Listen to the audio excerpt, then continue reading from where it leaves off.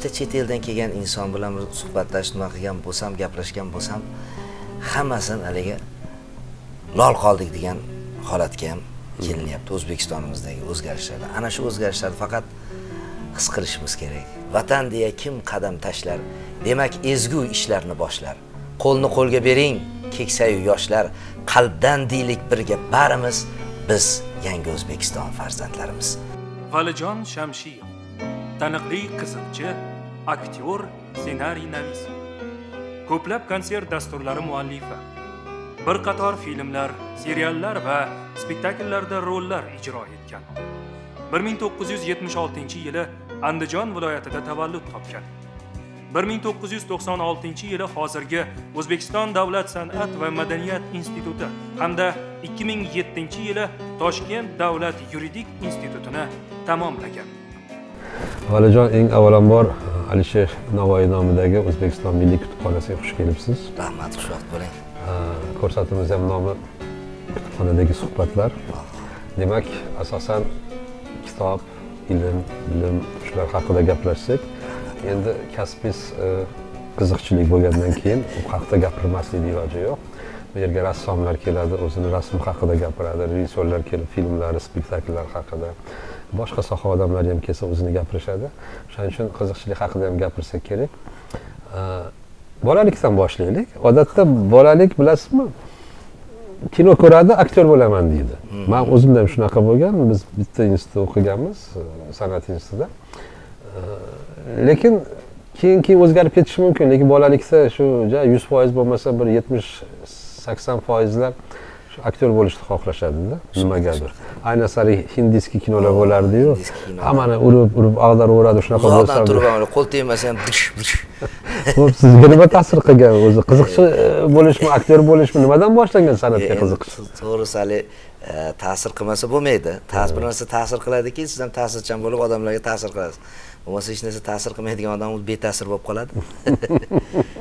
Shu Xudoga shukr, haligi ta'sirchan insonlar qatorida bo'lganimizdan xursandmiz. Nimalardir ta'sir qilib, mana hayotda qaysidir ma'noda odamlarni kuldirib yuribmiz, ko'nglini ko'tarib yuribmiz. Menga ta'sir qilgan narsa ko'pincha tashvish ta'sir qilgan menga. Xullas, shunaqa bir voqealar bo'lgan. Keyin yonimizda bitta katta kinoteatr qurilgan. Qayer u? Andijonning Marhamat tumanining Qorabog'osh qishlog'ida. Ana xolos. Ana shu yerda deng Zupar aka u paytda 5-6 sinfga borib qolgan ekanman. Zupar aka degan odam bo'lardi. O'sha odam kinoteatrga qarardi. Endi haligi joyda bir marta so'raganman, 2 marta so'raganman, endi har safar ham dadam pul topib bera olmagan, endi yo'q bo'ldi endi borman degan joylar bo'lgan. Shunda yo'lini topganman. Zupar akaning sigirlari bo'lardi. O'sha Zupar akaning sigirini Qoracho'qqida boqib berardim. Qoracho'qqi degan joyimiz bor. O'sha yerda o't ko'p joy. U kim edi Zupar aka? Zupar aka kinoteatr kontrolyormi yo mexanikmi, nima ish? Hammasi bitta. Bir o'zi direktor. Hamma direktor ham o'zi. Haligi tomdan oshadiganlarni quvlaydigan ham o'zi. Lekin sigiri bor edi. Sigiri bor edi uyda. Shuni sigirlarni boqib berardim-da, keyin meni kechqurun, har kuni kechqurun qarang, esimdan chiqmaydi, o'sha kino bo'lardi. 2 kunda bir hindcha kino, boshqa kinolar bo'lardi. Almashib turarmidi har kuni? Yo'q, kino har kuni boshqa kinolarda, boshqa kinolar qo'yilardi. O'shali plyonkalarda olib kelardi. Yarmini o tuman markazida boshqa kinoteatrda qo'yishib, bu yoqqa kelguncha u nima tugab qolsa, o'shani eslab ham turardi. Kutib turardi 15-20 daqiqa ikkinchi nima kelguncha. Xullas kalam o'sha kinoteatrga tekinga kirardim. Deyarli hamma kinolarni ko'rganman. O'sha kinolar ham ta'sir qilgan. Keyin o'sha filmlar ko'rganimda, endi uydagi televizordan ham beradigan filmlarda Soyib aka Xo'jayevning ovoziga taqlid qilardim. O'sha paytda. Hech esimdan chiqmaydi. Sigirni faraz qiling, sigirni yetilab ketyapman. Nuqul sigirimga shuni nima qilardim? "Ya qudratingdan" deb qizil sigir bo'lardi. Bir ko'rdim, hayoli yovvoyi kaptarda ushdik ketdim. Rahmatli xotinim qumrisa qazo etgandan keyin bunday parini uchrataman deb sira o'ylamagan. Endi tasavvur qiling, sigirga qarab gapiryapman shu gapni. Endi uni ko'rib turgan bu yoqda bitta suvchi Toshbolta oshiqdan-da endi. Ha, Toshbolta oshiqdan. Haligi populyar bo'lgan paytlari. Shunaqa. Bu yoqda turgan haligi suvchi dumalab kulgan. Rosa qot kulganda men ko'rmaganman. qarang bu paringni hamma yoqda sipirib sidirib qo'yibdilar. Qoziqni qaqqa qoqsam, o't yeb qo'yardi. Shunga o'zimcha gap topib, shu o'z bor gapi. Shuni to'g'rilab sipirib sidirib qo'yibdilar. Voy baqbaqalardan toshpayt akazi aylansin deb sigirni bo'ynini silardim. Qurralay ko'zda aytardim. Shunday nimani tutqotorishdan haligi men oldimga keldi, sal tutilib gapirarsiz. Menga qaradi. Sen artist bo'lishing kerak edi dedi. Qo'rqib ketdim men. Men o'zim pul beraman dedi. Agar dadang yo'l kira bermasa, men beraman, aytib qo'y dedi. Artistlikka bor dedi. Shu miyamda qoldi. Artist bo'lishim kerak ekan. Yaxshi artist bo'lar ekanman dedim. Yaxshi artist bo'lasan dedim. Bo'ptim. O'sha xayolda yurib-yurdim. Shu narsalarda ham baribir ta'siri bor. Keyin vodiyda o'ziga yarasha baribir muhit, atrof muhit san'atkorga mehr, muhabbati bor.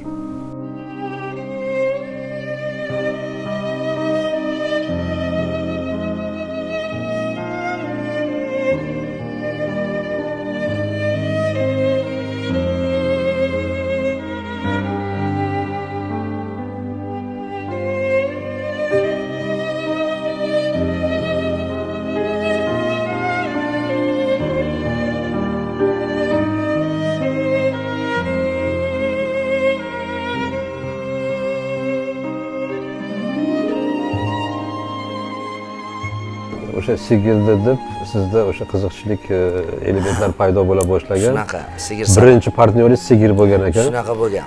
Tomoshabinga qachon chiqqansiz? Birinchi marta qaysi obrazda chiqqansiz? Yo, sigir bilan chiqqanmisiz? Qanaqa bo'lgansiz? Sigir bilan uni yoshligim 3-sinfda chiqqanman tomoshabinga. Maktab nimasida. Bu paytda kampirda o'ynab chiqqanman. Ha, kampirdan boshlagansiz. Kampirdan debyutingiz kampir bo'lgan, keyin cholga o'tgansiz. Keyin cholga o'tganman. O'sha bu yoqqa ro'mol tashlangan ekan, bu yoqqa hammasini o'g'il bolacha sapoglar bilan chiqqanman. Hamma shunga kulishi maktab sahnalaridan boshlaganman. Keyinchalik o'sha maktabimizda nima bitta truppa ochilgan, Zirabcha degan. Keyin kuldirgich bo'ldi u. Madaniyat institutini bitirib borgan bir inson bo'lardi. Shu akamiz Abdumalik aka. Shu Abdumalik aka truppa ochgan. Nimani o'zida, maktabda o'zida. Bu satirik kulgi truppasi. Shu kulgi truppasi ochgan. Shu guruhga birinchi bo'lib o'zim kirganman va oxiri o'zim qolganman. U odam 1 yilcha shu truppani olib borgan, keyin haligi puli to'g'ri kelmay, chunki chekka qishloq joy, ko'p pul berilmaydi u odamga. Shunga endi tuman markaziga yana qaytib ketganlar, lekin truppa ochilgan bo'yicha o'zimga qolib ketgan. Keyin faoliyatni o'zim keyin 9-10-sinflardan keyin o'zim uni davom ettirganman. Ya qudratingdan bir ko'rdim-u, hayolim yovay kaptarda uyushib ketdi. Rahmatli xotinim Qumrisa qazo etgandan keyin bunday parini uchrataman deb sira o'ylamagandim. Qarang, bir kuni Risolat parini patrushka qilib Toshkentga olib keldim. Toshkentda har xil yer to'lalar bo'lar ekan. Katmanaplar degan yer to'la, Buyuk Ipak yo'li degan yer to'lalar bo'lar ekan. Bir payt qarasam deng, Risolat pari shu yer to'lalar bittasiga meni boshlab qo'ysa o'ladim. Bir hijolat o'ldim. Yo qarasam ham odamlar chiqib kelyapti. Ha baqa tushsa bo'lar ekan deb pastga tushdik. Keyin qarang, bir payt qarasam tumonat odam bir barzangi kelib qaqaq etib parini turtib o'tkazsa o'ladim. Yomon jahlim chiqdi. Halinga qarab, "Ye" dedim. "Ha" dedim. "Ha" dedim. Qarasam bo'lmaydi. Sekin parini tashlab qochaverdim. Birinchi o'qigan kitobingiz esingizda bormi? Umuman maktabda mana qiziqchilik ham bu san'at dedik. San'at adabiyotsiz bo'lmaydi. To'g'ri. Asosida shu yerda nimalardir o'qiysiz, nimalardir qiziqasiz. Mayli satirik bo'ladimi, boshqa bo'ladimi? Esingizda bormi birinchi o'qigan kitobingiz maktab vaqtlarida? 5 yoshimda deyarli alifboni o'qishni bilardim. Chunki 5-5,5 yoshimda maktabga o'qishga kirganman. Birinchi sinfga 5,5 yoshligimda qabul qilinganman. Chunki maktabga boraman, yig'lab turib olganman. Onam direktorda oldiga olib kirganlar va alifboni xohlagan joyidan ochib berganda o'qiganman. Keyinchalik mana badiiy asarlardan Sadriddin Ayniyning Sudxo'rning o'limini o'qiganman. Hazrat Alisher Navoiyning Hayratul Abrorlarini o'qiganman. Yusuf Xos Hojibning Qutatqu biligini o'qiganman. O'sha paytlarda maktab paytimda. Va o'sha mol boqqan chiqqanimda ham o'sha kitoblarda o'qib o'tirardim. Shuning uchun o'sha bog'ni egasi hozir Ali degan inson edi. U inson boshqalarning sigirini haydasa ham menigini haydamasdi. Quvlab kelardi, uzoqda meni ko'rsa o'tiravertirdi.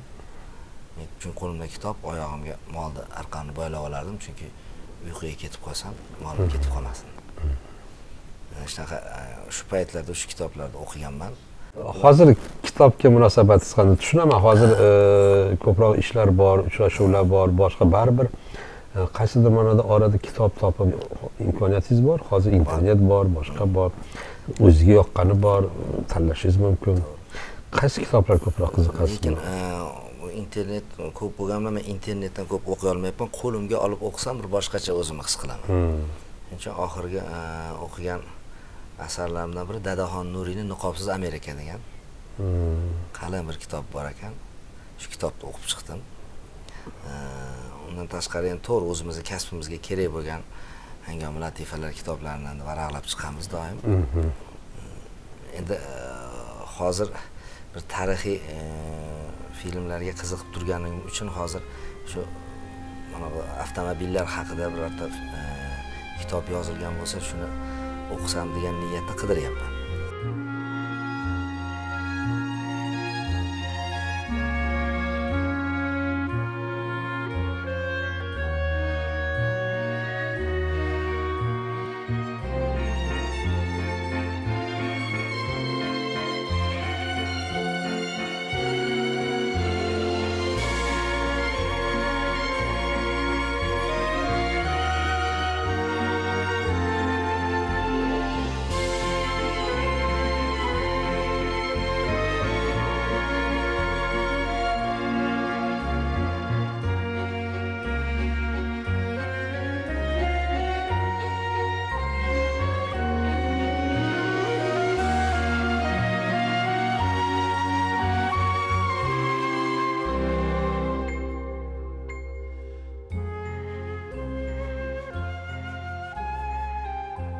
Shu televizor ta'sir qilgan joyi bormi miniatyuralarda? Qanday sizda? Yo u hech gapirmadingiz o'shani? Endi o'shani to'g'risini aytsam, haliga nimasi televizor miniatyura teatrini har bitta soni bizga ta'siri shunda bo'lganki, konsert qo'yishga borishgan ular bizga, tomosha qo'yishga.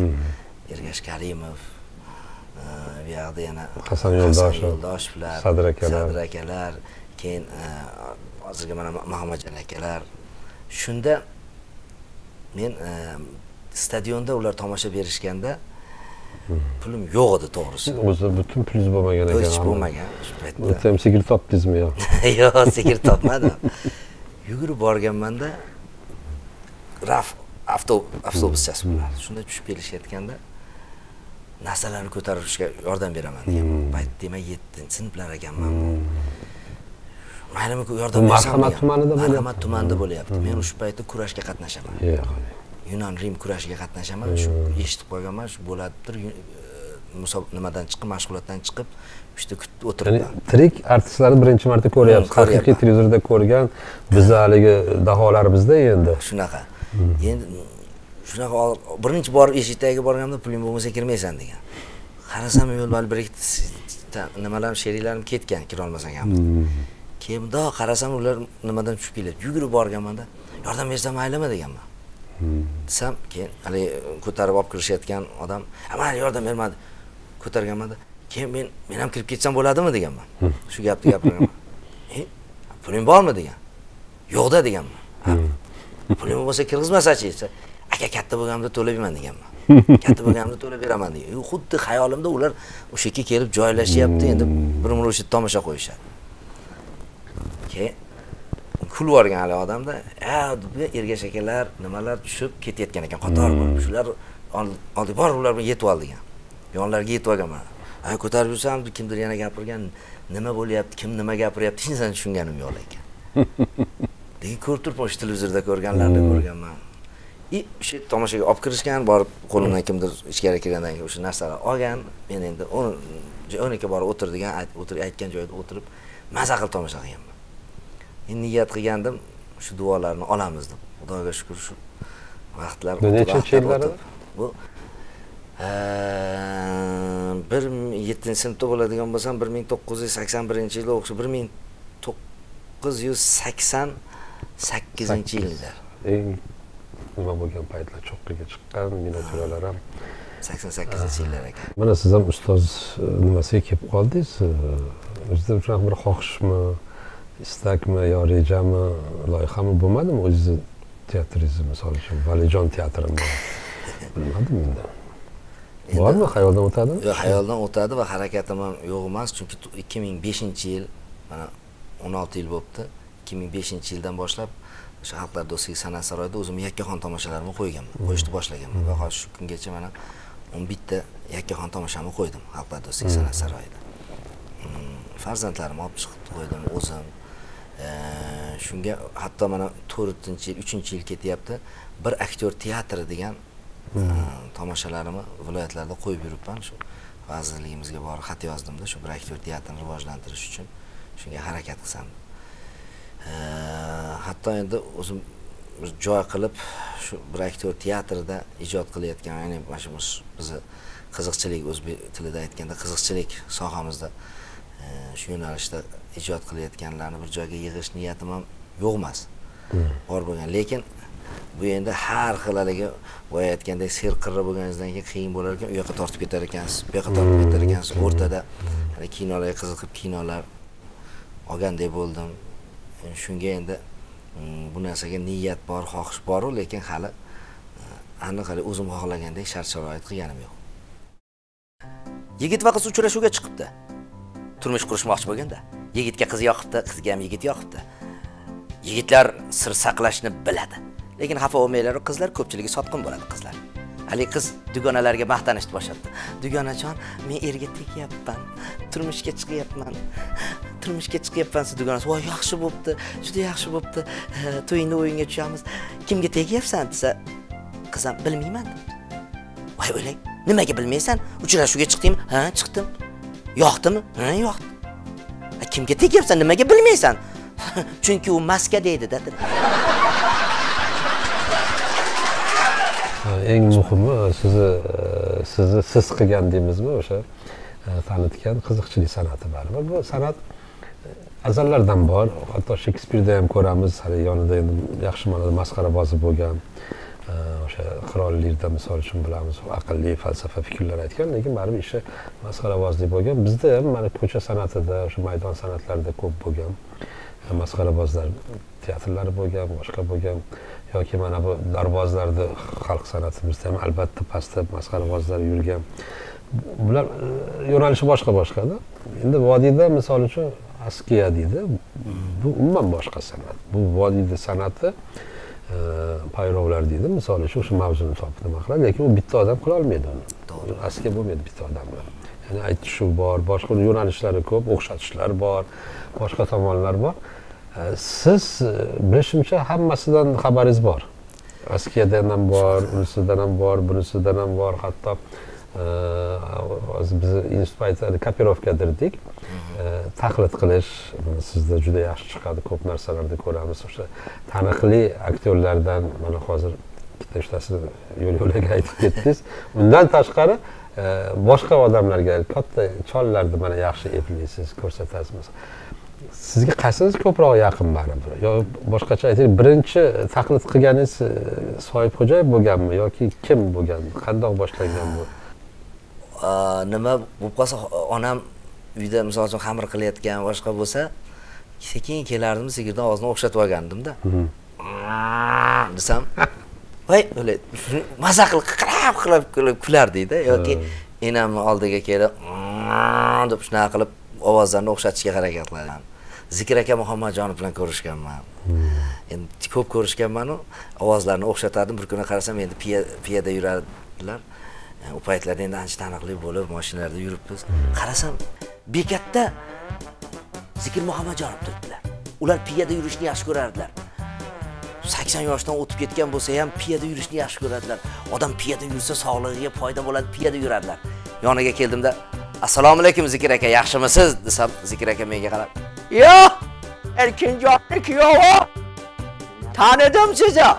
"Ha, Ha, va alaykum assalom, yaxshimisiz? Salomatmisiz? Ustoz, qayerga ketyapsiz? Desam, teatrga ketyapman, teatrga. Bor bo'ling. Teatrgami? Xo'p, desiz, olib borib qo'yardim. Desam, yo, men piyoda yurishni yaxshi ko'raman. Odamlar orasida yursam, o'zimni erkin his qilaman. Odam ko'p piyoda yursa sog'lig'iga foyda dedilar. Zikr aka, men to'g'risini aytsam, shu yoqqa ketayotgandim, teatrda ishim bor edi. Xo'p, desiz, olib borib qo'yaman. Desam, agar shu yoqqa ketayotgan bo'lsangiz mayli. Unday bo'lsa mayli, mashinangizga o'tiraman. O'tirdilar. Ozgina yurgandan keyin Zikr aka dedim, sizni dedim, ovozingizni havas qilib ko'pchilik o'xshatishadi. Shu ovozingizni o'xshatayotganlarga nima deysiz desam, mendan so'ramasdan o'xshatayotganlar uchun ko'rsam bo'g'ib qo'ygim keladi-da. Muzdek bo'ldim. Ozgina yurgandan keyin Zikr aka, marhamat, o'qqilar kelmayaptimi desam, o'zlari ham o'xshatadilarmi? Ha, endi ozgina o'xshatib turaman havas qilib desam, qani o'xshatib bering, agar o'xshata olsangiz o'zim sizga ruxsat beraman. Butun vujudimni Zikr akaga aylantirishga harakat qildim. Ozgina jim turdimda, Zikr aka desam, ular ham ha dedilar. Hozir qayerga ketyapsiz desam, teatrga ketyapman, teatrga. O'zim bilan o'zim gaplashmayapmanmi dedilar. Aytchi, esimdan chiqdi Zikr aka. Teatrga borganingiz uchun men sizdan 15 ming olaman desam, mashinani to'xtating mashinani. Yo'q, Zikr aka, hazillashdim dedim. Qalay, ovoz o'xshadimi desam, ovoz o'xshadi-yu, shu 15 ming so'ragan joyi o'xshamadi-da. Bir Ergash Mo'minov degan do'stimiz bordi, ular bilan ko'p ko'rsatuvlar qilganmiz. Shulardan bir mahallasida Qizil Mashita nimada, Yunusobodda Qizil dehqon degan joyda. Birinchi shu rollarda o'ynashdan oldin sinab ko'ramiz dedik. Kelinglar, sinab ko'ramiz. Choldi, kirimini topdim, boshqa qilib kiyindikda o'sha nimasini, bobosini rahmatli Ergashjon dedi, bobosi o'tib ketgan edi. Bobosini ulpatlari nimada o'tirishib turishar ekan. Shu bobosi o'tib ketgandan keyin ham Ergashjon shulardan bir xabar olib baliga nima qilib turar ekanda. Shu otaxonlarda o'tirishi bordi, kecha gapirishayotdi, shu kirmaymizmi? Kiramiz dedim. Bo'pti, olib borib, men 70 yashar, 75 yashar otaxonlar bor. Ham soqoli bor, soqoli yo'qlari har xili bor. Bir kunga qara, shemish, deganlarda. Shunaqa ota-onasiga shunaqa qo'yib yubordi. Olib kirdida, bu dedi bir dadamni dedi, eski qadrdoni, bobomning eski qadrdoni vodiylik. Shu nima tomondan, Farg'ona tomondan, Andijon tomondan, o'sha yerdan kelgan, bir ziyorat qilgani kelgan ekan. Shuni bir olib chiqdim. Yaxshi bo'ldi. Olib o'tirib uzadi, bali otaxonlar Toshkentga oldim, men ham o'tirib ketdim, Qarquloq otani o'ynab. 40 minut o'tirganman otaxonlar bilan, bilmagan. O'shanaqa gapirgansiz. O'shanaqa gapirganman. So'kinganmi so'rasa? Yo'q, so'kinmaganman. U yerda so'kinmasam, bu yerda boshqachalik, ma'noli inson bo'lib, urushda qatnashgan inson bo'lib, siz bitta urushda qatnashgani bor ekan. Men bilmayman, o Berlinlar qattanman. Shu quloqqa Berlinga borganman men deb, u ham so'rab qoldi, 78 yoshdagisi. Men o'zimcha 80 ga urib yuborganmiz o'zim. Soqollar nima qildi? Borganman dedim. Qayerda o'rgan, Sveto bir narsalar aytayapti. Oxirida ham ochmadingizmi siz? Yo'q, ochmadim. Qochib, shekin nima qilib, duo qilib, nima qilib chiqib ketdik. Ko'ngillar ranjimasin deb. Faqat o'zimizni sinamoqchi bo'lib. Repotda imtihonda o'tirsiz. Shu endi haligi choy olib kiradi, endi dumalaydi haligi Ergash Mo'minov. Shundan keyin Qulmat cho'pchaklarga bu narsalar qilib, hali chol otaxonda qilib, keyin Mirzo teatrida ham sahnaga chol bo'lib chiqqanmiz. Ustoz san'atkorlar juda ham ko'p. Joy kelganda bir holatni eslagim keldi. Bu Qo'qon tomonda bo'lgan voqea ekan. Yo'lga katta it chiqib qopti-da. Shuni it chiqib qolganda, bu yoqdan tezlik bilan kelayotgan mashina haligi itni puf urib o'tib ketibdi-da. Puf urib o'tib ketgan, it jon talashni boshladi. Jon talashayotganiga odamlar ko'payib ketdi. Qara, joni qatdan chiqyapti. Qara, odam ko'payib ketgan. Mashina o'talmay qoldi. Militsiyaner ham kelib haligi odamlarni tarqatalmabdi. Itni olish kerak. Ko'chadan mashinalar o'tish kerak, lekin iloji yo'q, odamlar tarqalmayapti. Xuddi shu paytda do'ppini qiyshiq kiyib olib, velosipedda Muhiddin Darveshib kelib qolgan ekan. Kelib qolganlar. Shunda militsiyaner akamiz Muhiddin akani ko'rib, usta, siz gapga ustasiz. shu odamlarga bir gap gapiring, shu odamlar tarqalsin. Mana itni olaylik. Iltimos, ko'chani bo'shataylik, mashinalar o'tsin desa, bitta gap bilan Muhiddin Darvesh odamlarni tarqatib yubora olgan ekan. Shunda do'ppini to'g'ri kiyib, velosipeddan tushib, odamlarning orasiga kirib, endi ahli jamoa, bu yerda marhumning faqat yaqin qarindoshlari qolsin, qolganlar tarqalsin degan ekan. Mana misol shu Hojiboy, Tojiboyevni xalq nimaga yaxshi ko'radi? Xalqdan olish, o'sha traktorchidan tortib, boshqa o'sha o'zini ko'rganlarini yana qaytarib beradi. Bu xalqqa yaqin bo'ladi-da. Misol shu shaharda umuman gapirib, faqat qishloqdan o'sha misollari shaharga kelib qolishi mumkin, boshqa nima bo'lishi mumkin. Xarakter ham o'sha yerdan olinganda, o'sha mana hozir siz aytayotgan cholam misol shu xarakter bo'lgani uchun sizni repertuaringizda qolgan, xalqning ichiga kirib ketgan, esda qolgan. Boshqa bormi shunaqa sizda misollar xalqdan olib xalqqa beradigan yoki qanday? Yo, umuman qayerdan olasiz mana shu obrazlarni, Yevropa tilini aytganda sketchlar, mana shu voqealarni? To'g'risi ko'pchilik aytar xalqning ichidan deydi. Lekin kitob o'qisangiz ko'proq olardigan bo'lar ekansiz. O'sha Aziz Nesinlarda o'qiganman, ular endi obrazni hajviy kitoblarni obrazga nima qilib, qattiq qanaqa kulgini yetkazish mumkinligini baribir o'ziga yarasha har bir hajviy yozuvchini o'ziga yarasha qalami bor, o'ziga yarasha yo'nalishi va nima deydi, o'sha o'zining kasbiga munosabati bor. O'sha kulgi san'atiga munosabatini o'qib chiqib, o'rganib chiqib turib, u birorta kitob o'qib turib, xalq ichiga kirgan paytda ko'proq narsa olasiz. Shuning uchun o'sha har zamonda kitoblarni o'qirdim. Endi hangomalar, boshqalar endi kundalik tartibli hangomalarni o'qib boramiz. Undan tashqari mana shu hajviy narsalar o'qiymiz, kitoblardan olamiz. Keyin ko'pincha shu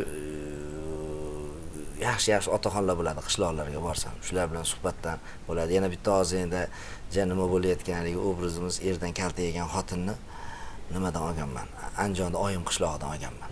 Oyim qishlog'ida 2 seans konsertim bor edi. Shu 6 seansga cho'zilib ketib qolgan.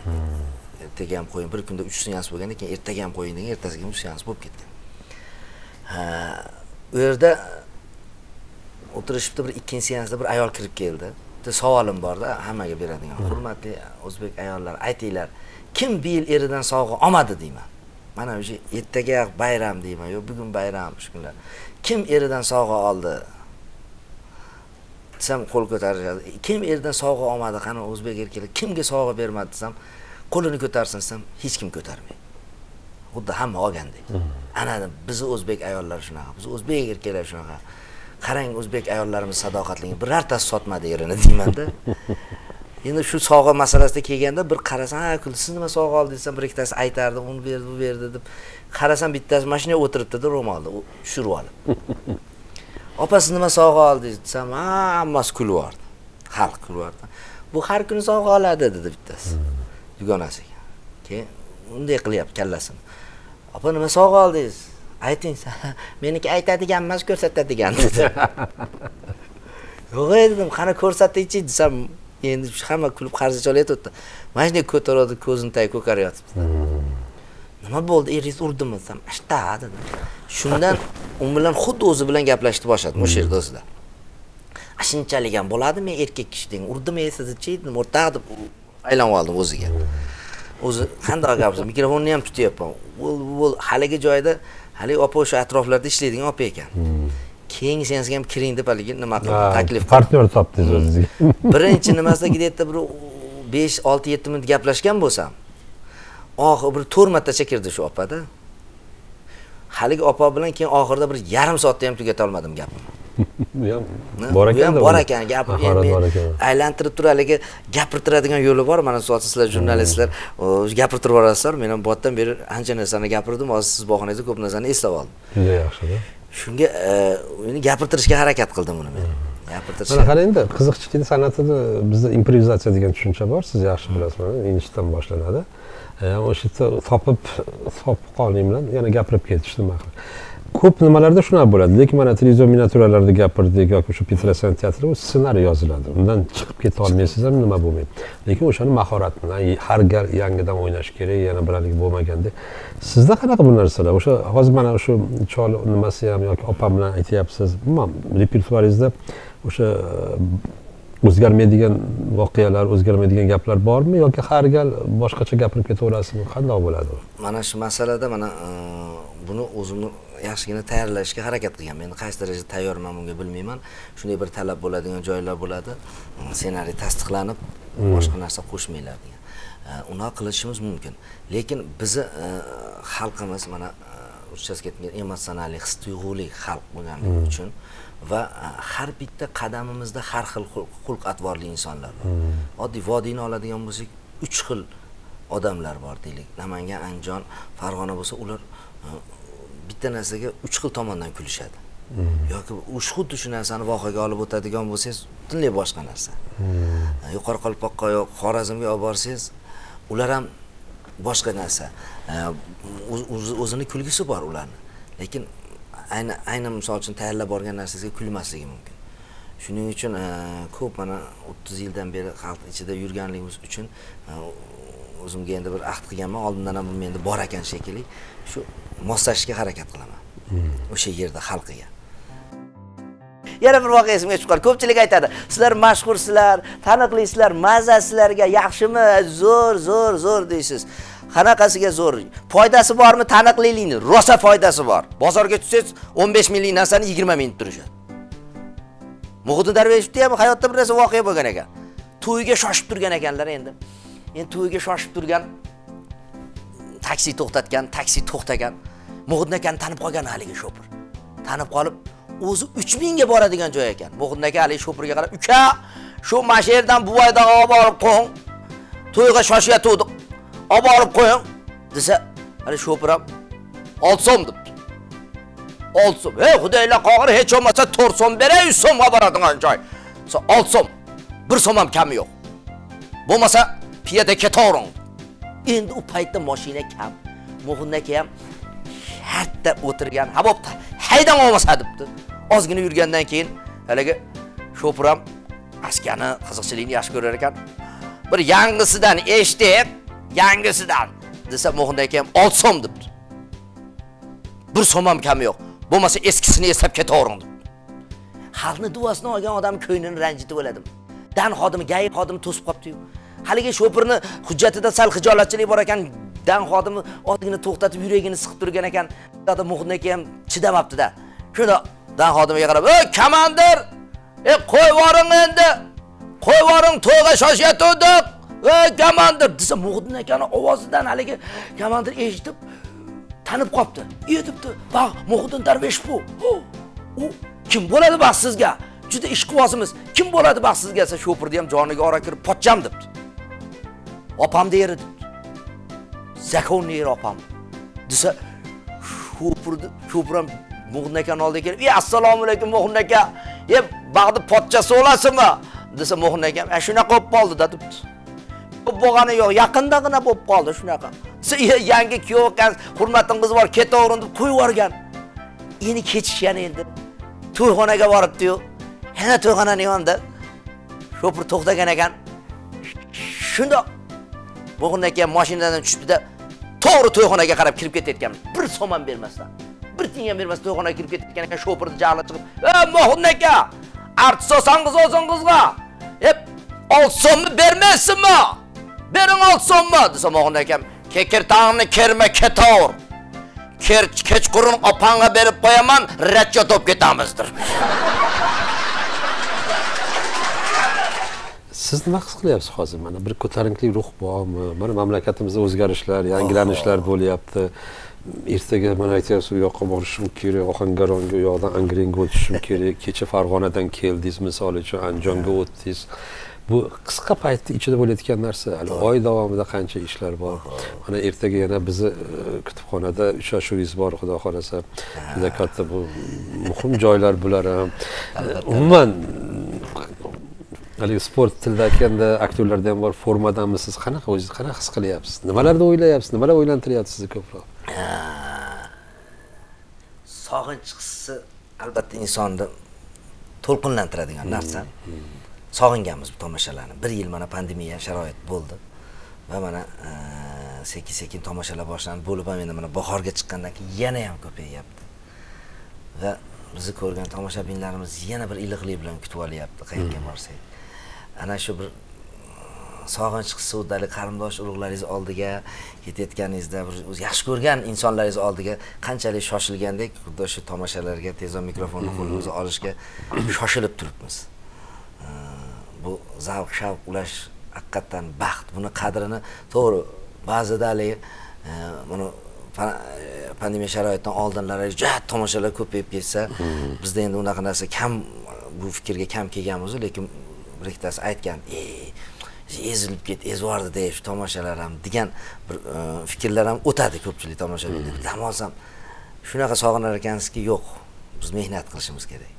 Shunaqa bir his qilyapman, ichimda ichki kuch his qilyapmanki, bir kunda mana boya aytdik, u yoqda bo'lamiz, bu yoqda bo'lamiz. Faqat vaqt nuqtai nazaridan ulgurib qolsak, xudo xolasa charchamasdan hammasiga xizmat qilishga tayyormiz, xudo xolasa. Shuni harakatdamiz. Mamlakatimiz mana bu yil juda katta bayram arafasida turibmiz, 30 yilligi mustaqilligini. Bu hammamizning bayramimiz. Endi xalqqa eng yaqin turgan bu shoirlar, adiblar va san'atkorlarning ichida sizga o'xshagan qiziqchilar, so'z ustalari, chunki tomoshabinlar bilan o'zaro gaplashadi. Qo'shiqchi qo'shig'ini aytadi-yu, boshqasi gapira olmaydi. Sizlarda qiziqchilarda imkoniyat katta-da, nimalardir gapirib olish mumkin, qanaqadir bir g'oyalar, fikrlar, o'ylarni yetkazish mumkin. Meni nazarimda shu ko'proq hammamiz shunga xizmat qilishimiz kerak bu yil. Shu mustaqilligimizni yana ham bir ulug'lash, yana ham bir shu quvonchli yuz bilan, kayfiyat bilan xalqimizni shunga yetkazish. Shuning uchun sizda ham rejalar bo'lsa kerak, boshqalarda ham chorlab qolardiki, kelinglar bu yil shunaqa bir quvnoq, xursandchilik yiliga aylantirishimiz kerak. Hozir o'zingiz aytgandek bir og'ir nimadan chiqib kelyapmiz, holatdan nima deydi, tomoshabindan uzoqlashib qolindi, xalq o'zi qarindoshlardan ham uzoqlashib qoldik, bir borib kelish ham bo'lmay qoldi. Hozir bunday qarasak imkoniyatlar bor. Yo'llarimiz ochiq, tomoshabinlar bilan teatrlarda, konsert zallarida, hatto kino teatrlarida ham uchrashish boshlanyapti. Ko'p talabalar hozir kela boshlayapti. Qanaqadir yangi jarayon boshlanyapti. Mana shunda men bir chorlab qolardim, qiziqchilarning o'rni barib boshqachada. Tomoshabinlarga yaqinroq, xohish katta tomoshabinda eshitish. Shuning uchun ko'proq mana shu gapiriladigan gaplarda, ssenariylarda deymizmi, o'sha chiqishlarda shu narsalarni e'tiborga olsakmikan deyman. Nima deysiz? Zo'r. Bu gapni menga aytyapsiz-ku. Siz orqali boshqalarga eshittiryapman. Boshqalar eshitsin, haqiqatdan. Yana butun maqol siz aytdingiz, mana bitta qo'shib ketay maqol, haligi qizim senga gapiri, kelinim seni eshitdi. Eshiting. Shunga vatanimizni qancha yorlaqasak shuncha kam. Chunki mana shu tuproqda biz uni o'sdik. Bu tuproqni qattiq tepib bo'lmaydi. Qancha aziz avliyolar yotibdi bu tuproqda. Juda o'zgarishlar katta. Mana oxirgi paytda nechta chet eldan kelgan inson bilan suhbatlashib qilgan bo'lsam, gaplashgan bo'lsam, hammasini haligi lol qoldik degan holatga ham kelinyapti O'zbekistonimizdagi o'zgarishlarda. Ana shu o'zgarishlarni faqat his qilishimiz kerak chin dildan.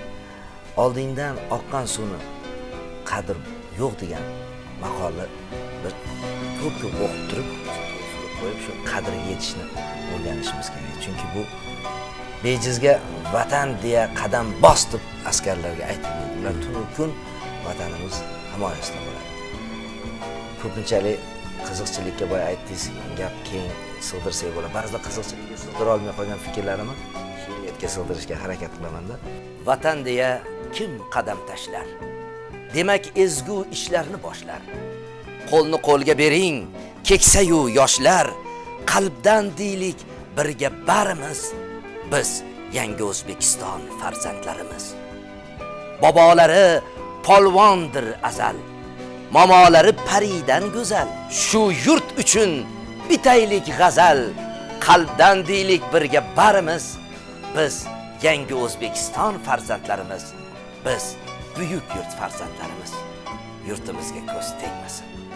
Iloyim, mana shu tuproqning aziz farzandi bo'lib yashash hammangizga, hammamizga nasib qilsin. Bu yurt ulug'lar maskan topgan yurt. Yangi O'zbekistonimizga, yangilanayotgan O'zbekistonimizga do'stimiz. Rahmat, sizga muvaffaqiyatlar tilaymiz. Bu yil hamma yildan ko'ra yana ham yaxshi yil bo'lsin hammamizga, sizga ham shu qadar. Aytganingiz kelsin. Salomat bo'ling.